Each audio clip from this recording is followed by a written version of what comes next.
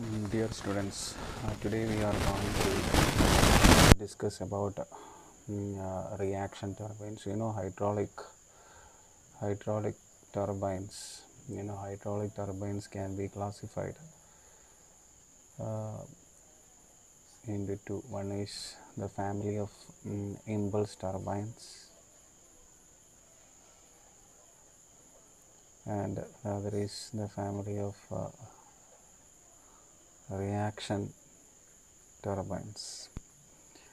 And one major uh, example or a very popular turbine that comes under impulse turbine is Pelton turbine, which we have dealt quite exhaustively. Pelton turbine, and under reaction turbine we have two type of machines. One is Francis turbine and other is the Kaplan turbine, and other is the Kaplan turbine. Now we are going to deal with the Francis turbine in detail. Okay, Francis turbine in detail. So first we will explain the construction. I will explain the construction and working of the Francis turbine. For that, you please look at panel number 1. So this is available on page number 84 of the learning material already provided to you. So you can see this picture basically gives you an idea about, or is a layout of a hydroelectric power plant using Francis turbine. You can see the major components of this power plant becomes the penstock, the volute casing of this Francis turbine, then the guide vanes, the governing mechanisms, so runner and runner blades, and the draft tube. So while listening to this video lecture, you should be very clear that this is basically an explanation of the video, explanation of the learning materials I have already provided to you. So this diagram is available on page number 84, and I would like all of you to open my learning materials at the time you hear to this particular video lecture. Okay, so the components are the penstock. You know what is a penstock? So the penstock, it's basically a large pipeline which carries water from the dam to the powerhouse. This is basically made out of concrete or some other cast iron or steel pipe having large diameter, which carries water from dam to the turbine or to the powerhouse. And the volute casing, you can see the volute casing is something that is very integral to the turbine itself. You can see this diagram on panel number 2, which gives the top view of the Francis turbine itself, and there is a front cross-sectional view of the Francis turbine just below that. You can see this is what you call the volute casing. This is the volute casing. This is a spiral shaped chamber, a passage for water, and the penstock will come at this point. The end of the penstock will come at this point, and this water enters into the volute casing. It circulates around the volute casing, which is nothing but a spiral shaped passage. And as the water circulates in the volute casing, you can see that it enters the guide vanes. The guide vanes is nothing but a series of fixed vanes that is fixed all around the periphery of the runner blades, which is situated inside the guide vanes. So the fixed vanes, and there is a runner vanes. So the runner vanes is basically the element that rotates when the water travels through it. So this is the top view of the Francis turbine, and you can see the front cross-sectional view.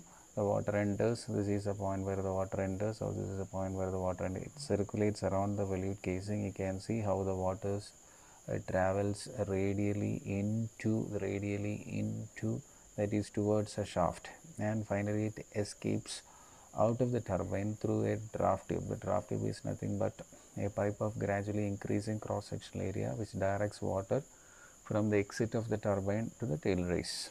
Okay, so you can also see the guide vane situated in the front cross-sectional view. This is a guide vane and this is a guide vane. So guide vanes are basically the devices, or basically plates which are generally fixed, and this is used to adjust the amount of water as well as the angle of water that is entering into the turbine.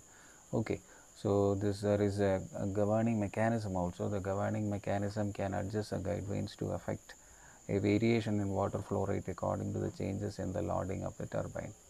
So there is runner and the runner blades, which comes in the inner part of this. You can see that the force for the motion of the runner is developed both due to the impulse and the reaction effects of the blade in which the pressure energy of the water is utilized.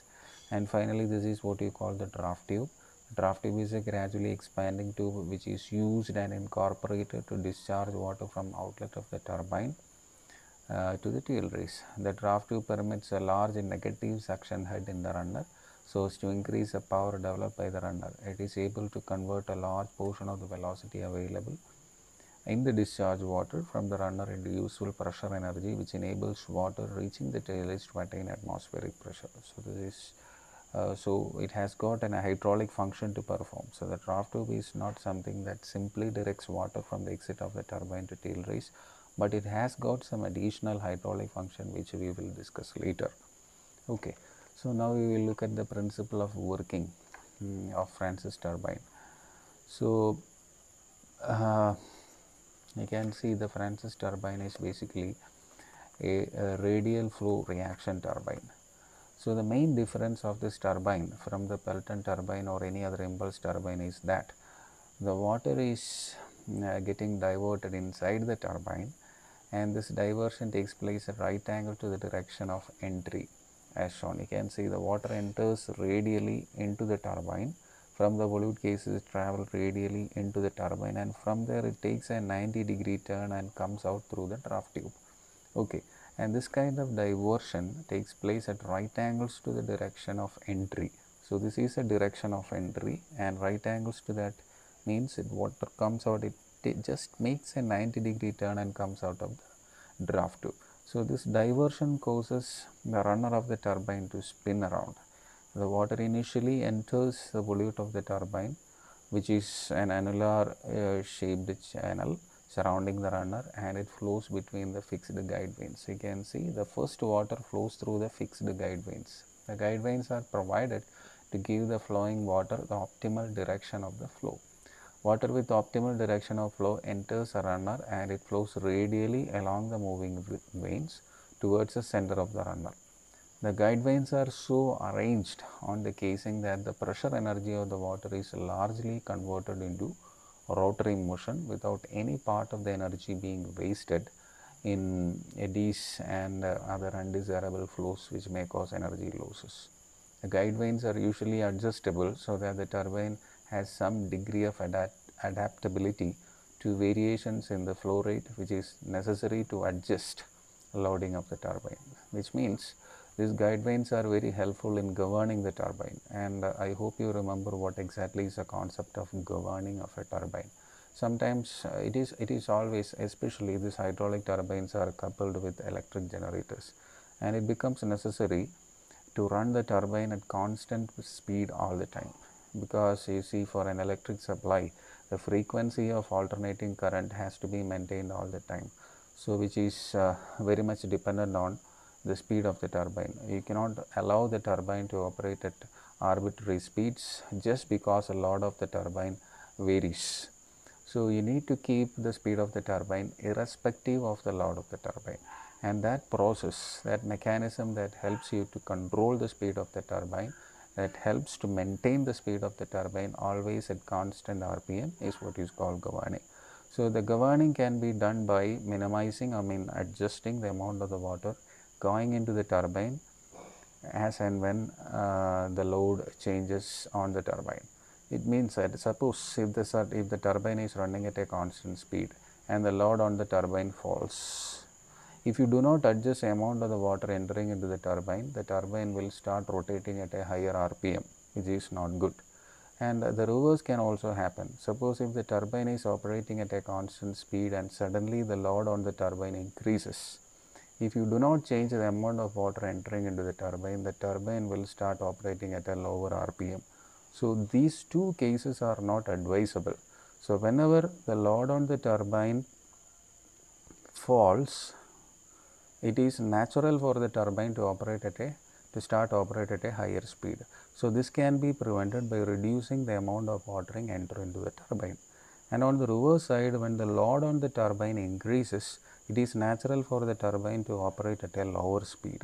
So in that case, you can raise the speed to a fixed RPM by allowing more water into the turbine. So guide vanes is very useful for controlling the amount of water that enters into the turbine. So there is a servo mechanism based governing system, and at the end of the servo, the last part of the servo mechanism, or the servo mechanism actually actuates the guide vanes and thereby helps in the Francis turbine to maintain a constant speed throughout.